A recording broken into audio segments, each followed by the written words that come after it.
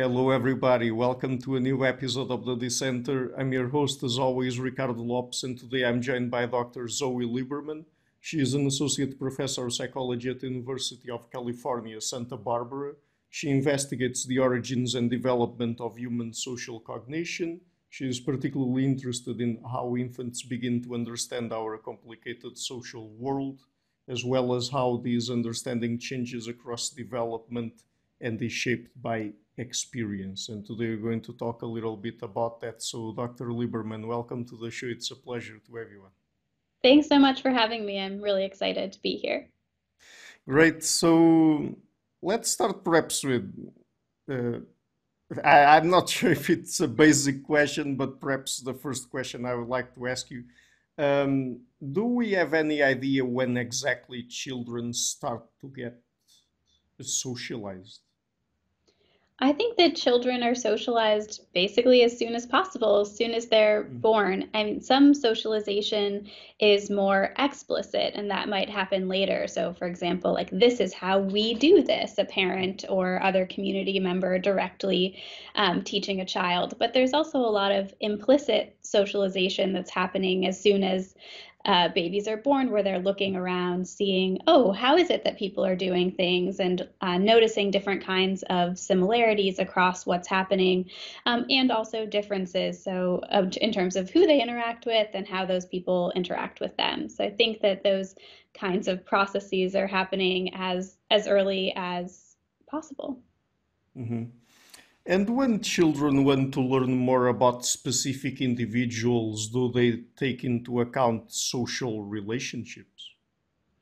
Yes, I think that when babies are born, human infants, unlike a lot of other animals, are completely reliant on their caregivers. So across, different species, there's Mm. massive variability in this, from some species that are just, they don't have any parental investment at all. The eggs are laid, babies are born, they go and do their thing. And humans are on the complete other end of the spectrum, where even in terms of things like very simple motor development, babies can't, lift their heads yet when they're newborns. And people even call the first 3 months of life sometimes the fourth trimester. Like, really, they probably still wish they were inside. And so, because human infants are so reliant on caregivers, it seems to be a very important task for them to figure out who's going to provide help and how could they, keep themselves alive, pretty much. And so, they might emit social signals like crying or smiling in order to try to change their environment and get the kinds of things that they need. So this doesn't have to be incredibly conscious, right? I'm not saying that there's some series of language going on in a newborn's mind, like, if I cry, then my mom will feed me. But throughout human evolution, those kinds of pairings have happened, such that such certain behaviors are more likely to lead to certain actions, and then those things get reinforced. And so I think babies are born with this need for social partners, and then have to figure out, basically, well, which ones are the relevant social partners. And some of that is relatively easier, based on familiarity, like, oh, when I cry, most of the time one of these two people, my primary caregivers, is the one who responds. But there's also kind of really recent research that's been coming out that shows that babies are able to then track the relationships of those people. So, oh, I know that I have a relationship with my mom. And if I see that my mom has a relationship with this person, then maybe that person's a good social partner for me too. And so I think that that's one piece of evidence that's a more part of a more general phenomenon of basically trying to figure out which people are kind of in my social network and in my social group, and that babies are kind of tasked with that, even if it's relatively more implicit from the first months of life. And how do children know who knows what? I mean, if they want to get any particular piece of information, uh, how do they know who they should approach? So children need to learn basically everything. So a lot of different kinds of things, and different people might have different kinds of knowledge. And so in one study that I did, I was very interested in looking at how children use relationships to figure out who knows what. And in particular, whether they think that people who they share different kinds of relationships with know different things. And so in this study, we compared people who were friends, people who were group mates, and people who were siblings. And we found that kids from a pretty early age understand that these different types of people will know different kinds of things. So they expect friends, for example, to know each other's secrets. Friendship is a dyadic relationship that's based on a lot of interpersonal connection. And so, you're more likely to have those intimate moments where you might do something like share a secret with somebody. On the other hand, there's a lot of people who might be in your social group, like your cultural community, who would have relevant cultural knowledge, but you might not know them as well. Like if there's a leadership in your religious organization or something like that, you might not share your personal secrets with them. That might depend on the norms of the religion in question. But you might expect them to know, how to celebrate a novel holiday, or how to make cultural foods, or how to sing cultural songs. And so children do make this distinction too. They expect people from the same cultural group to share cultural knowledge, but not necessarily to share that kind of intimate knowledge. And I think that siblings were a really interesting case because they share some properties with both of these types of relationships. So just like friends, there's a lot of this interpersonal dyadic connection within a family, but also because they are in the same family, siblings are likely to be members of the same cultural group, cultural community. And so children did infer that they, had both of these types of shared knowledge. And we also asked children about another type of knowledge, which was moral knowledge. We predicted that children might think that everyone should know that. So if there is just some kind of general nature, like, oh, hitting is wrong, then you might expect that to be something that's shared across people regardless of their relationship. Interestingly, we found that children did think that friends should know that hitting is wrong. Also, group mates should know that hitting is wrong. They were slightly more at chance when we asked about siblings, and we think that could be just because of their own experiences in these sibling relationships, where probably siblings do get into fights. So it'd be interesting in the future to ask about other types of moral knowledge that might not have that same compound for the sibling case. But in general, it seems like as early as about kindergarten, children are thinking about relationships as guiding the types of knowledge that people will have, and they think that people in different relationships will share different types of knowledge. So they're not kind of defaulting to a mere like closeness heuristic, like, oh, people who are close are going to be more similar to each other, and people who are distant will be further. So instead, it seems more selective than that. And how do children learn to distinguish between in groups and out groups? And what kinds of cues do they pay attention to? Yeah, so I think that, across different cultures, there are different types of groups that are relevant to children's life. And just like learning which social partners are going to be the ones that help you, I think children are learning what are the social divisions in my world that my community cares about. And so in social psychology, there's been a huge literature on social categorization, which is the process of dividing the world into social groups that is focused mainly on like the big three, and those categories being gender, so male and female, race, and age. And there's a big literature on these types of categories and the idea that they're somewhat automatically encoded. And I think a lot of people have some experience feeling that way. Like, for example, if you moved into a new apartment building and you were getting your mail from the mailbox and somebody was next to you who you had never met before, and then you go upstairs and you tell your significant other or partner, like, oh, there was a person getting the mail, the types of things that you might recall about them are something like, oh, it was like, an older Hispanic woman or something like that. Like that we have this, without getting that much interaction, we seem to like just encode those types of things about people. And so I think some people, would say like, oh, well, maybe there's a reason that we kind of attend to those categories, and maybe young children even would attend to those same categories. Like there's something about them that's relevant. And in some cases, I think that this might be true. So one of the methods that people have used to look at social categorization is basically kind of mistaken memories. So, like if you see a lot of people and they're each associated with saying something, or in a kid version, seeing something like, oh, these kids all went to the zoo. This kid saw a giraffe. This kid saw an elephant. This kid saw whatever. Then you can ask participants who are children later, like, oh, what did this kid see? And they make a lot of mistakes. It's hard to do these kinds of tasks, but they're more likely to make mistakes that are within the same category. So, like misremembering that a different girl saw an elephant rather than misremembering that it was actually seen by a boy. So that kind of suggests that they did encode that category of gender. But interestingly, children don't seem to actually have this same kind of encoding process for race. So they're equally likely to make errors within a racial category and across. And you can also see these same kinds of findings when you ask about more like the early development of bias, so preferences for people in your own group.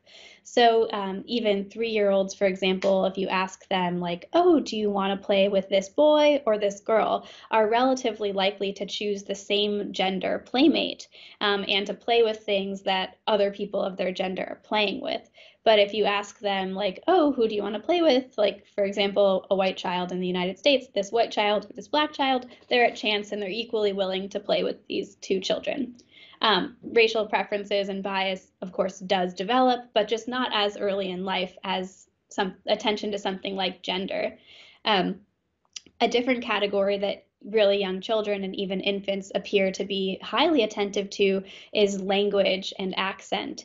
And it's possible that these are really robust markers of cultural group and difficult to fake. We learn the language of our native communities, and we learn language as children. And if you try to learn a language as an adult, you'll know that that's very difficult.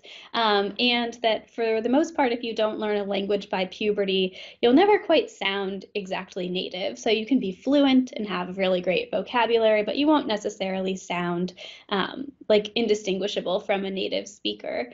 And so language can be a really robust, reliable, and honest marker of cultural group. And it seems like even infants are ready to pay attention to that and show preferences for interacting with people who speak, the languages in their communities. Mm-hmm. And what kinds of expectations do children develop when it comes to the moral behavior of in-groups and out-groups?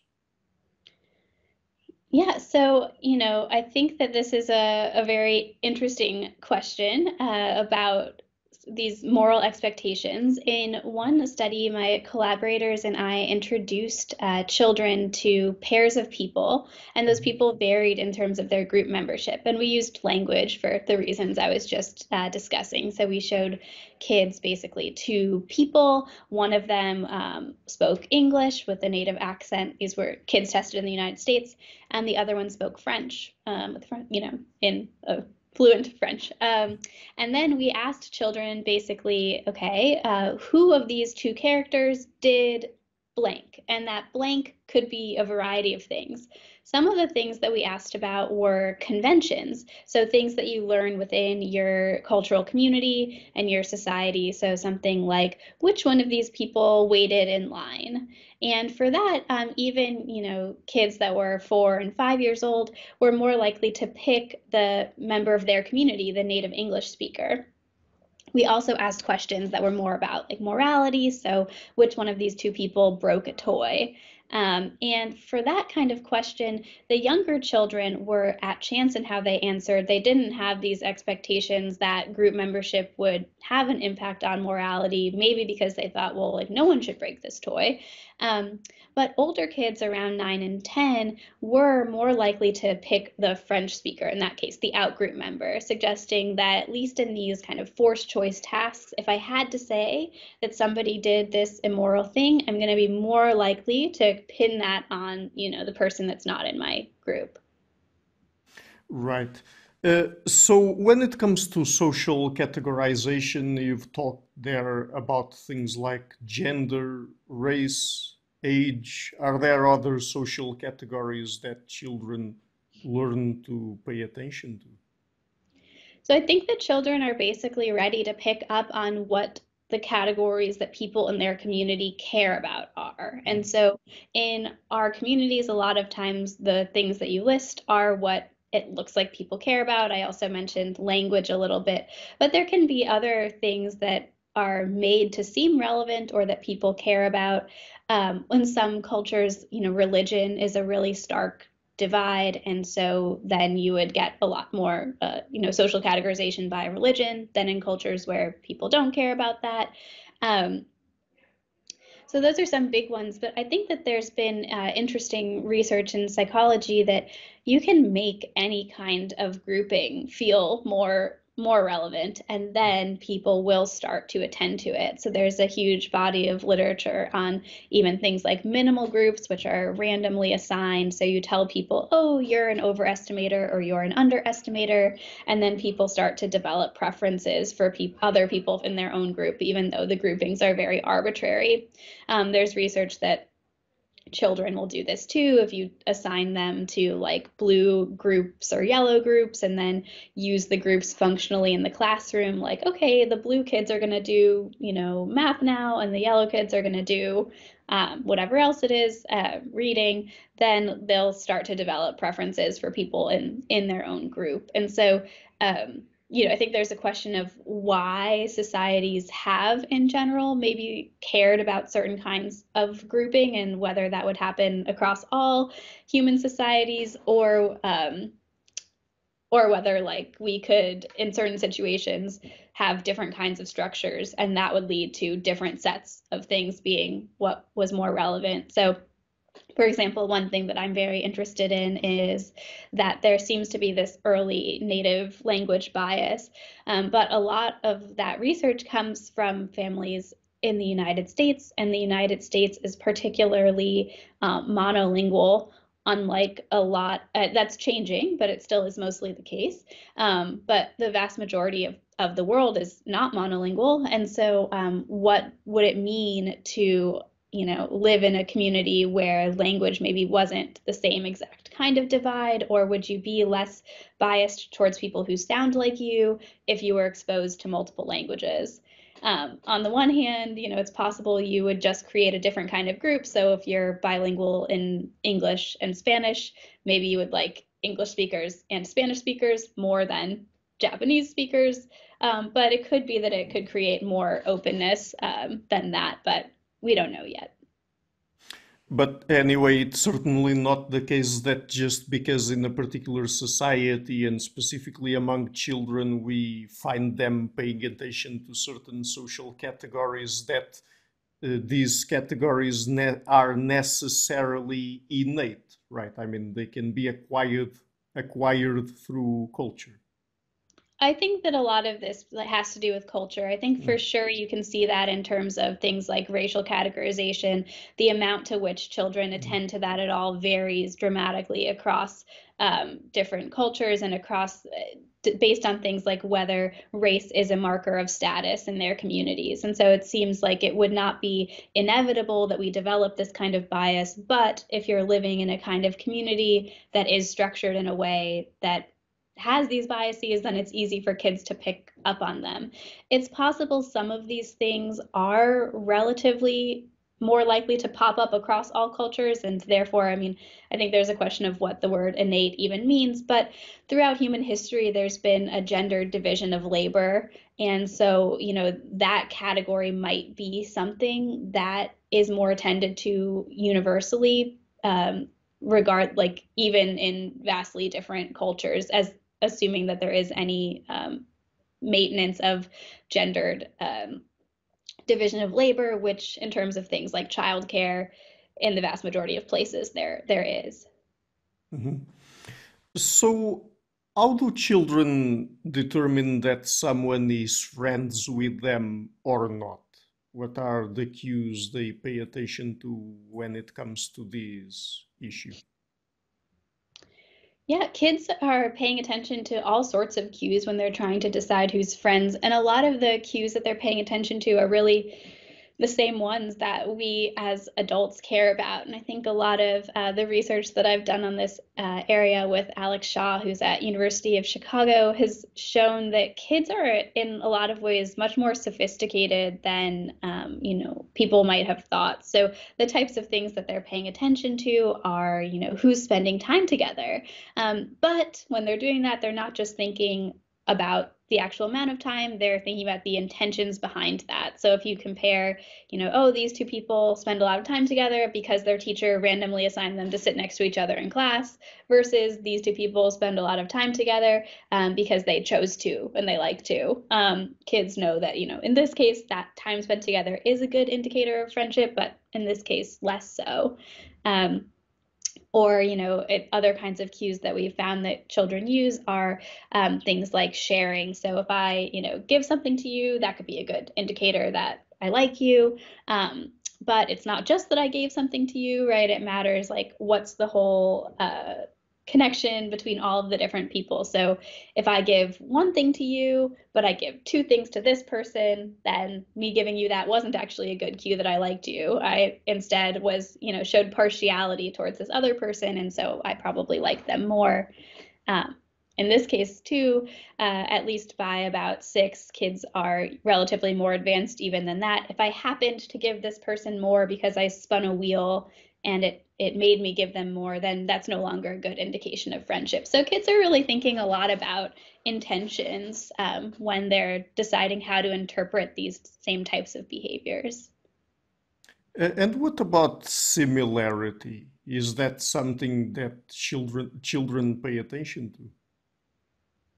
Yes, children also pay attention to similarities. Some of the kinds of similarities that they care about are these same kinds of social group markers that we talked about before. So, like gender. So, kids, in addition to choosing friends for themselves that are of their same gender, they expect that if two other kids are the same gender, they'll be more likely to be friends.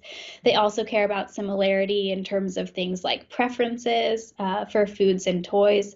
In some of the studies we've looked at, so kids seem to care about all of those types of cues, similarity, sharing, spending time together. We've also done studies with loyalty.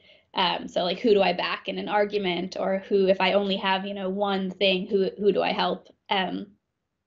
So kids seem to care about all of these cues, and we've done studies where we kind of pit them against each other to try to determine the hierarchy of which ones are most important, and found that young kids are less discriminate. They tend to think of all of these things as relatively important, but older kids will start to think about things like loyalty as relatively more important than something like similarity, even though they still, if similarity is the only thing they have to go on, they still will use that. And what about secret sharing? I mean, with whom do children share their secrets? Or, I mean, do they expect some people to share their secrets with them or not? Yeah, so I mentioned that one cue of friendship is basically sharing, right? So if I give you something, like that Mm, might mean that I like you. Kids also think that the thing that you share doesn't have to be a physical item. mm, It can instead be actually information. And this is a much more abstract type of concept. So it's maybe not that surprising that a young child would think, oh, if somebody gives me a cookie, they like me, right? Or if I give somebody a cookie, it might, make we could maybe be friends or something like that because kids like cookies. But something like a secret is seemingly more complicated to understand. Like there's no physical item there. You have to know, like, oh, I probably shouldn't tell anyone else this. Like this is something for just us. And we found that by around age 5, children do think that sharing a secret is a very good cue to friendship. So if I that they think that people will share their secrets selectively with their friends, but not everything. So if I won an award, they think that I could tell everybody that. So they understand that there's different types of information in the world and that we share these types of information for different reasons. And we trust our friends with our secrets more than we would, trust other people. And interestingly, children, when you do these kind of experiments where you pit different features of friendship against each other, children think that sharing information, like a personal secret, is more indicative of friendship than sharing an item like a cookie. So that, I think, is pretty fascinating because, and I think it's what an adult would think too. The secret stays with you, whereas the cookie goes away, and the secret implies a lot of trust and intimacy. In one study we did, we actually told children that, somebody told another person a secret, and then that person either shared it further or kept it to themselves when asked. And kids around these same ages, like around 6 years old or, these kindergarten type years, understand that if this person shares the secret, that's going to ruin the friendship they had with the person who told them. So they know that there's some relational consequences about secret sharing, which seems pretty abstract. Mhm. And how do children think about and evaluate relationships between people who either have similar or shared or opposed evaluations? Yeah, so one type of similarity that it seems like kids and even babies care about is how you evaluate items. And so basically, in a series of studies, we've shown as young as 6 months of age and also at 9 months and 14 months, little videos where basically there's two actors in the videos and they have two bowls of food in front of them. And one of the actors pulls a bowl of food towards herself and eats it and likes it, saying, "Ooh, I like that." Then the second actor, eats the foods, and she either can agree and like the same food, or she can disagree and think that food is gross. So saying something like, "Ew, I don't like that." They're babies, so unclear that they understand the language. So we use these differences in tone and facial expression. And so after showing them the preferences or evaluations of these two different people, infants watch the two people interact positively, like they're friends, by smiling and waving at each other, so saying like, "Hi." Or they interact negatively, like they're not friends, so they look at each other, but then they turn away and go, like they don't like each other. And basically what we do is that we can use this principle that infants tend to look longer at things that they find relatively more surprising or unexpected. This is something that violates their expectation. They might need more time to process that, thinking like, wait, what's going on? This is why, you as an adult might prefer to spend more time looking at a magic trick, or you might want to see the magic trick again or in slow motion to understand what's happening. Whereas if something fits their expectations, like if you saw somebody, drink coffee from a mug, you don't need to see that a second time or in slow motion, so it's not very interesting and you wouldn't look very long at all. So using that kind of method, we've seen that as early as 6 months of age, infants tend to think that people who share preferences, who evaluate things in the same way, are going to be more likely to be friends with each other, to interact positively than people who have dissimilar preferences. Mhm. So, talking about gossip now, of course, we as humans like gossiping a lot for some good reasons. How do children determine that a particular piece of gossip might be biased? I mean, because children just not simply believe in any kind of gossip they hear, or do they? So I got very interested in gossip in relation to some of the work on secrets, because you can kind of think of gossip as more like a secondhand secret. So if I hear something about somebody else that I can imagine that they don't want me to share widely, and I did, that would be gossiping. So it's sort of related to this work on friendship and secrecy. And there's been a really large and growing literature for the past couple of decades on trust. How do children decide whether to trust information that they hear? This kind of trust in testimony literature is really important because most of what kids learn is from other people, from this kind of testimony and pedagogy, not from, their own experience in the world. That would be a much harder learning problem. We instead simplify things by trusting the adults around us. Think of a classroom setting, where, okay, the teacher said that, like, so now I'll learn that. So, but, you have to be able to evaluate the information, like, is what they said true? How can I decide whether it's true and whether I should trust it? And so for, a good number of years, people have been looking at these kinds of questions and found that children are able to figure out that some types of information are more trustworthy than others, or that some teachers are more trustworthy than others. So, for example, children tend to, if somebody has shown that they were competent before doing these trust tasks versus incompetent. So the way that's usually shown is like that one person will label familiar items correctly. So like calling this a phone, and this keys. And the other person will label items incorrectly, like calling this a ball, and this like a dog or something like that. And so then later kids are trying to learn something new, and the question is, who do they want to ask for that? And so kids, even as young as 2, 3 years old, will say that they want to ask the person who had shown that they were competent. And so that, I think, is very interesting. But most of the types of information that people have looked at for kids learning are these relatively more like not very social things. So like, what is this thing called? Or, how would I use this tool or something like that. But a lot of the things that children learn and need to know in order to effectively navigate the social world are social. So like, who would be a good social partner? Who will be nice to me? Who would be, a good teammate for this task?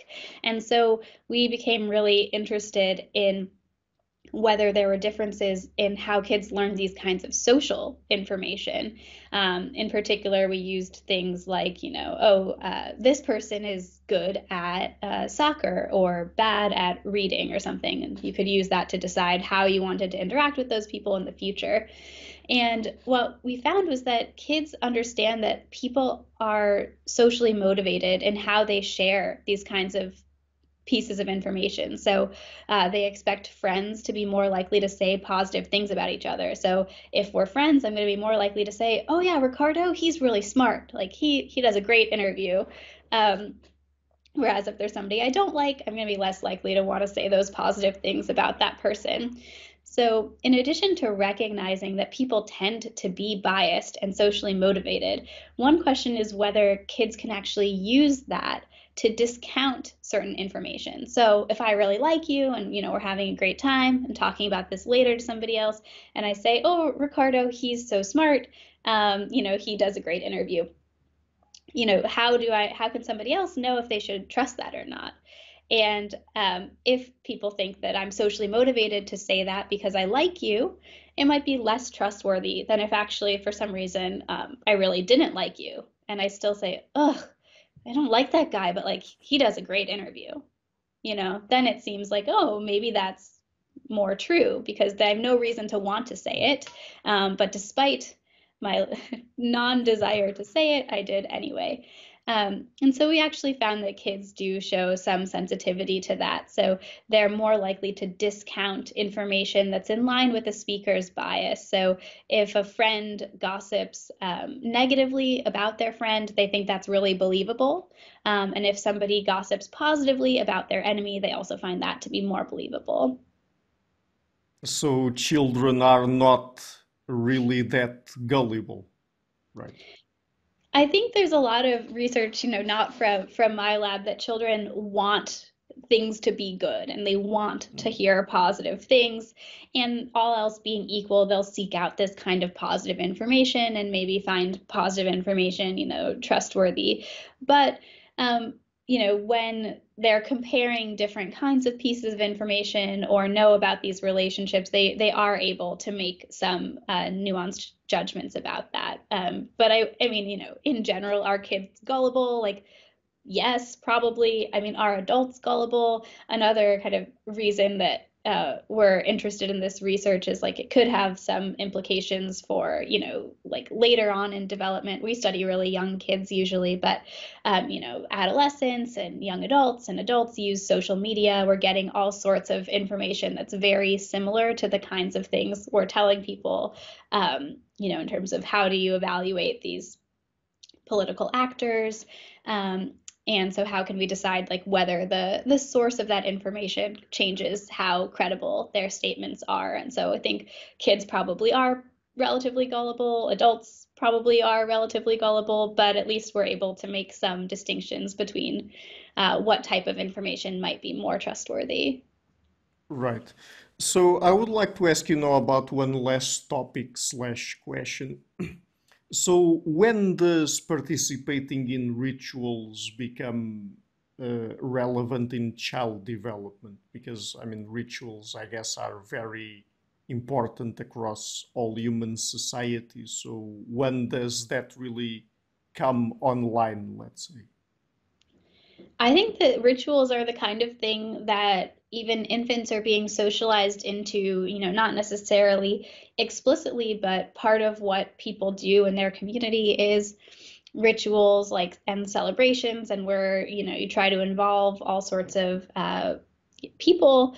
And so, basically a ritual is kind of anything that doesn't have that's done, to show that you are a member of the group, like, oh, we do it like this, and that there's not necessarily a clear causal reason for why you would do it that way. So, for example, everybody in my society uses a light switch to turn a light on and off, but that's not a ritual. We all do that because we need the light to be, that's how you turn the light on. So there's like this clear connection between the action and the outcome of the action. Mhm. Whereas other things like that are more ritualistic, there isn't necessarily a reason why you would do them that exact way, other than that's how the group has decided to do it. So I have a daughter. She's about 1.5, and she's recently become very interested in a dreidel. So we're Jewish, and it's like a little bit too early for Hanukkah, but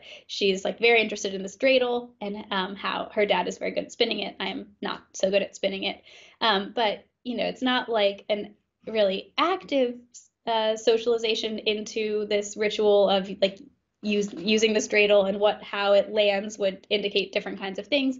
But she really wants to be like an active participant in everything that we're doing. And we've done some research that was used a very similar method to that infant looking time study where, two people act like they're friends or like they're not friends.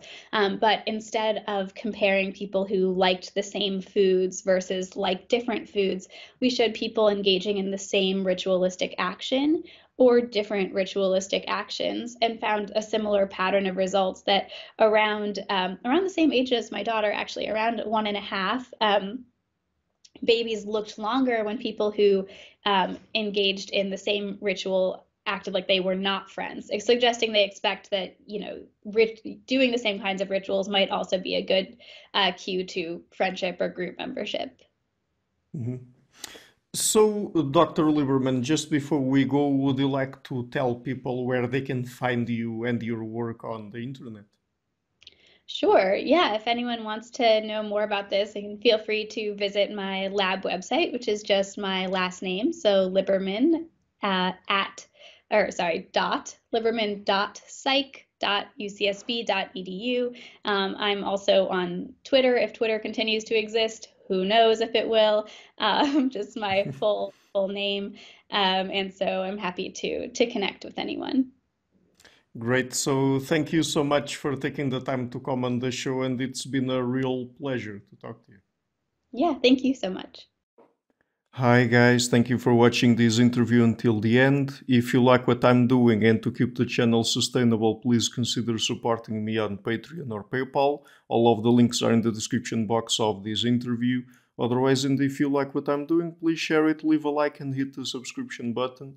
This show is brought to you by Enlights, Learning and Development Done Differently. Check the website at enlights.com. I would also like to give a huge thank you to my main patrons and PayPal supporters, Karen Litska and Blanchett Paraga Larson, Lau Guerrero, Francis Ford, Hans Frederick Sunda, Ricardo Vladimiro, Craig Healy, Adam Castle, Olaf Alex, Jonathan Wiesel, Jacob Klinkby, Matthew Whittingbird, Arno Wolf, Tim Hollis, Ian Ricalania, John Connors, Paulina Barron, Philip Force Connolly, Jerry Mueller, Herbert Gintis, Rutger Voss, Wo Weingard, Rebecca Newberger Goldstein, Dan Demetrio, Robert Windager, Rui Narcio, Arthur Coe, Zup, Marco Neves, Colin Holbrook, Susan Pinker, Bernardo Seixas, Pablo Santurbano, Simon Columbus, Jorge Espinha, Phil Kavanagh, Corey Clark, Mark Blythe, Roberto Enguanzo, Michael Stormir, Eric Neumann, Samuel Andreev, Tiago Nunes, Bernardini, Alexander Dunbauer, Fergal Cusson, Ivan Bodrenko, Paul Herzog, Don Ross, Jonathan Librant, Haslem Bullitt, Nathan Nguyen, Stanton T, Samuel Correa, Eric Hines, Mark Smith, J.W. João Eira, Tom Hummel, David Sloan Wilson,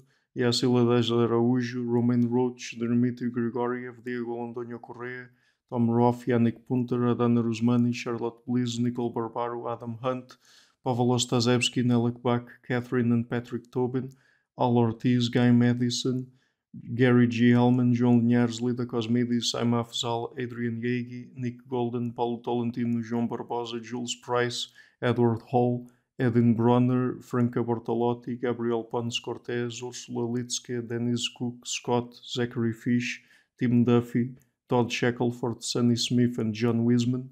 My producers Cesar Webb, Jim Frank, Lucas Stafiniak, Luís Caetano, Tom Wagner, Dan Curtis Dixon, João Linhares, Benedict Mueller, Vega Guidi, Sardus Francis, Thomas Trumbull, and Nuno Welder, and my executive producers Michel Rugieski, Rosie, James Pratt, Matthew Lavender, Sergio Quadriano, and Bogdan Kanivets. Thank you for all.